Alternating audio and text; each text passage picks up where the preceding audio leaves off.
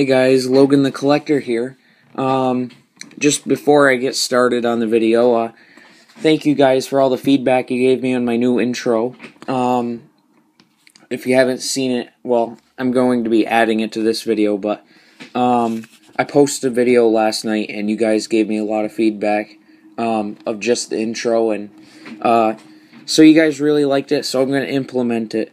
But anyway, this video I'm going to be covering my first ever Coinstar finds right here. I was at a Walmart in Plattsburgh, New York.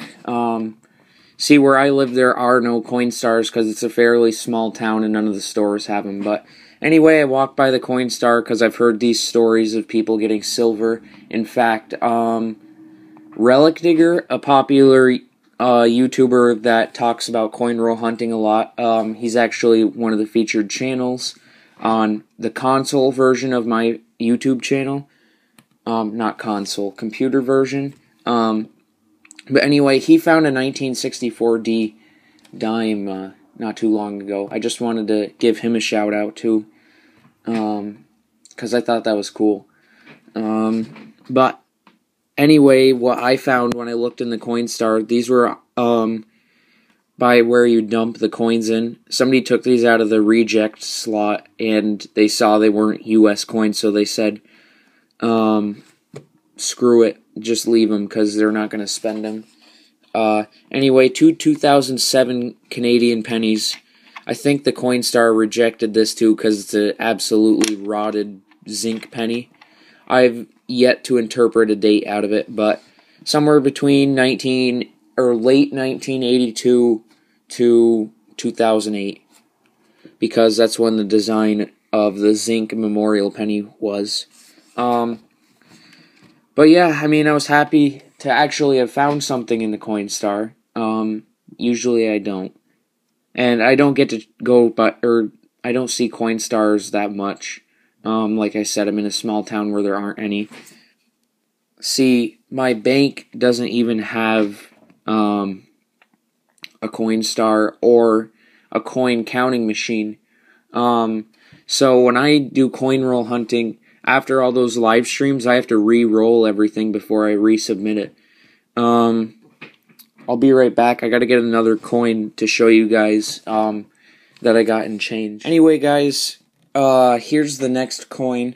I just got this in change recently, and I thought it was cool. 1944 wheat cent. But yeah, not super great shape, but I save every wheat penny I get. I mean, I haven't got many of these since I last coin roll hunted.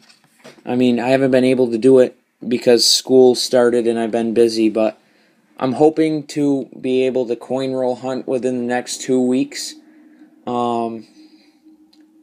As soon as I get that first box of pennies, though, I'll do a live stream. I'm going to get them on Friday, and I'll probably either live stream Friday night or Saturday. Most likely Saturday.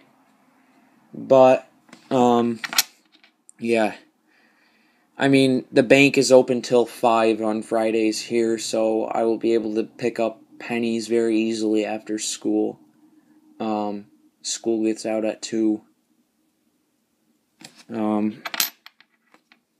But yeah, I'm really itching to do a penny box soon.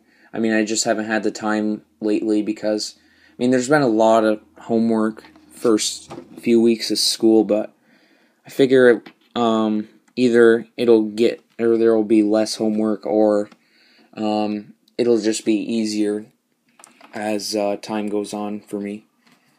But anyway, like I said, 1944 wheat penny, save all those.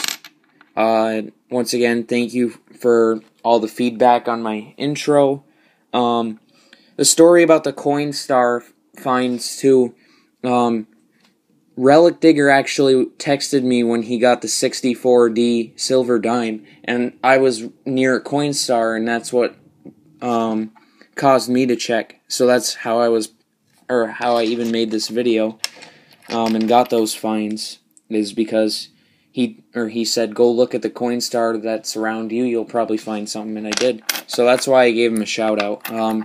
You guys should go check out his channel. It's really good. He does coin roll hunting videos almost daily when he can. But anyway, thanks for watching.